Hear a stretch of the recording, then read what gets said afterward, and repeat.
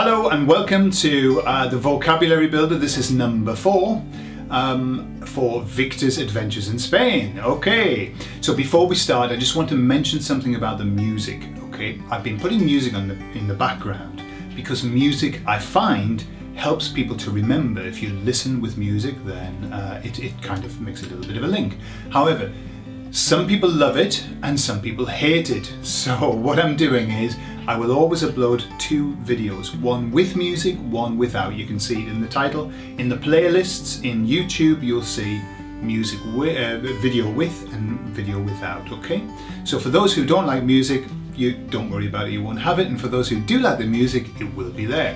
Okay, so we're starting with the C's, okay, moving through. And the first word that we're learning today is draw. Now that's the drawer that you would have, perhaps you would keep your knives and forks in or things, yeah, a drawer. And that word is cajón. Cajón. Okay, be careful with that accent, it's on the end. Cajón. Now this is easy to remember because all you have to imagine is you open your knife and fork drawer, but there aren't knives and forks in there. There's actually a steering wheel, a car steering wheel. And in the middle of the steering wheel, there's a horn, a car horn, okay? And you press it, you open your drawer and you go, oh look, there's a car horn.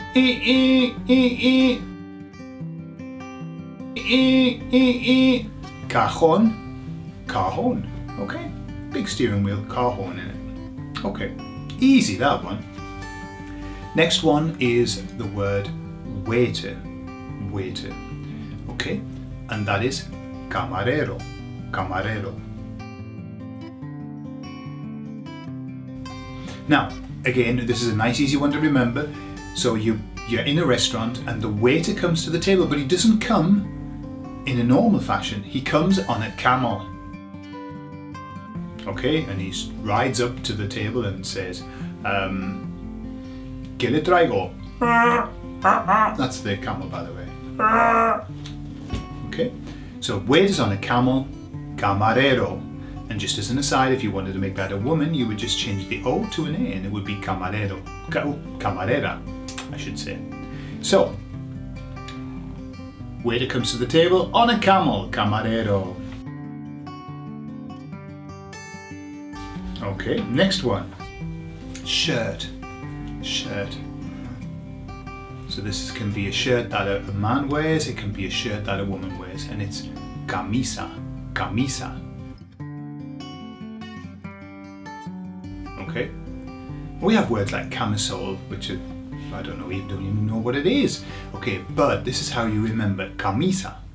Okay, you go to the shop and you want to buy a shirt, and the shop attendant says to you, "Come here, sir, and I'll show you some shirts." It's a bit creepy, really, isn't it? Come here, sir. Camisa. Camisa. Shirt. Okay. Next one. Tired. Tired. Now this isn't sleepy tired. This is tired as in, oh, I've worked really hard and I'm tired. Okay. And that is cansado. Cansado. Okay. Now this is how you're going to remember it. I want you to imagine a can, your favourite can. It might be a can of beans, a can of pop, a can of soda if you want to call it that. Whatever you want. So it's a can. And the can's had a hard day. The can's had a hard day. The can's very tired, imagine. I don't know what a tired can would look like. Okay? The can's had a hard day. Can's had a hard day. Cansado. Cansado. Okay, so very tired can. Tired of being opened. Okay, next one is chapter. Okay, chapter, as in a chapter of a book. And that word is capítulo. Capítulo. Careful with the accent, notice the accent on that word. Capítulo. Now, how you remember this is, imagine that the chapter, okay, there's a chapter in a book, and imagine you just put a cap on it. you put a big cap on the chapter, okay? Because titulo, as in what's in that word capítulo, okay? Titulo is the title, okay? So it's like you're putting a title and a cap on the chapter. Cap on the chapter, capítulo. Cap and the title. Okay, face. Face is cara. Cara. Okay, easy to remember this one. Imagine you look at somebody and they've got a big carrot sticking out of the face. Big orange carrot. Cara. Yeah, nice and easy, that one. All right, this one is house. So this word is house and it's casa. Everybody knows casa. Mi casa es su casa. It's a very famous, my house is your house, very famous expression. Okay, casa, how you remember casa is easy because it sounds like castle. And every man's home and every woman's home is their castle. Okay, so imagine you live in a castle. Casa. Okay, nice and easy, that one. So the next word is linked in a way because it's the word nearly, nearly, or nearly, or Nelly. Depends how you want to say it. But as in I nearly got there. Okay? And that word is casi. Casi. Okay? So it's nearly casa. Okay? It's nearly casa, but not quite. So I've got a, you can imagine you say my house is nearly a house. It's not quite. Casi. Casi una casa. Okay, so nearly casi, nearly a house. Then we've got centre.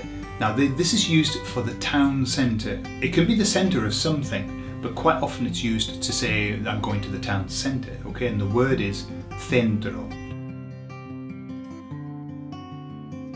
Centro. Now I'm saying it with an accent. Okay, that's from the Peninsular Spanish accent, centro. And in other countries, they'll say centro, centro. So it's virtually the same word, isn't it? Centre, centro. All you're doing is putting an O on the end, that old favourite trick that many people do. Just stick an O on the end, if in doubt. Centro, centro, okay? So you just put a no on the end. And then this next word is boy, and it'll also be for girl. I'll explain that in a moment, but boy, okay? And boy is chico. Chico, okay? So imagine a little boy, and he's got really big cheeks. Blah, okay? He's very cheeky. Chico. So a boy that's got really big cheeks, maybe he's got 10 gobstoppers in his mouth. Chico. And therefore, if you wanted to say girl, you would just change the O to an A, which is very typical in Spanish. Chica. Okay? So boy, chico. Okay. Now, I think we've got time for one more. This one is sausage. It's the special sausage that that's produced in Spain and other Spanish-speaking countries, which is called chorizo. Chorizo. Okay. Now, chorizo.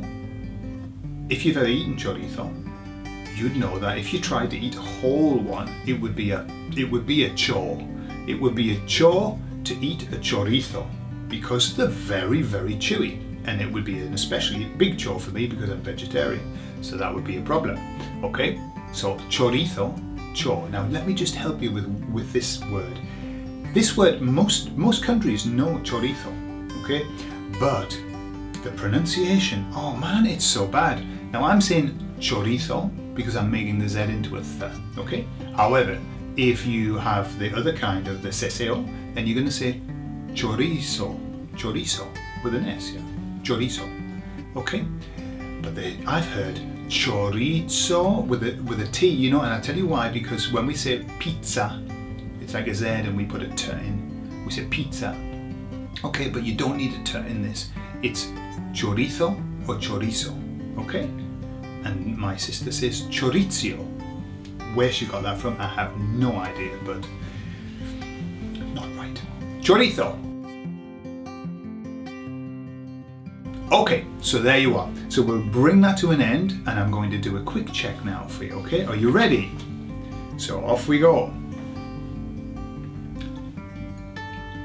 What is cajón? Cajón. Okay. Beep beep. That's right. It's a drawer. Yeah. You're looking at a car horn in the drawer. Okay. Next one. What is camarero?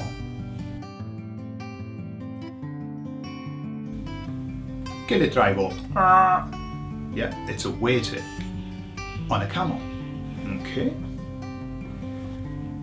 Then we've got camisa.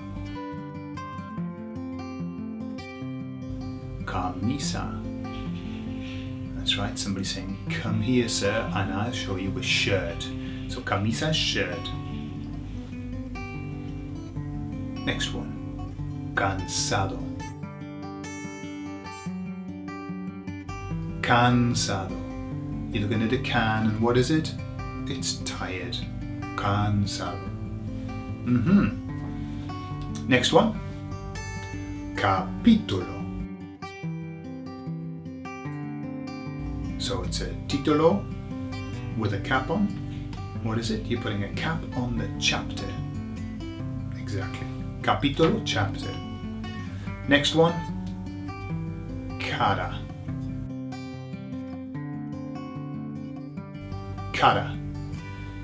Big carrot sticking out of the face. Cara. This one's easy. Casa. Casa is a house, of course. Every man's home is his casa. Casa. And then this one, linked, casi. Casi. Because it's nearly a house, isn't it?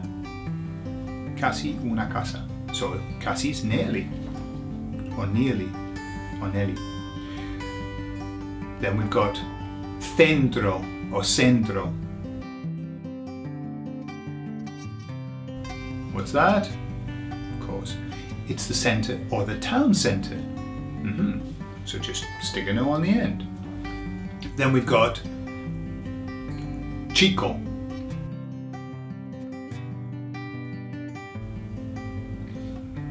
Who's got big cheeks? A boy, exactly. Chico, a boy, and a girl, chica. And then the last one, chorizo. Chorizo. Yeah, it's a chore to eat, or what? Chorizo sausage. Yeah. Chorizo. Okay, so there you are. We're going to go on to video 5, audio 5, which is the still in the seas. Okay, entonces, hasta luego. How did you do, by the way? Did you remember them? I'm sure you did. Hasta luego, nos vemos.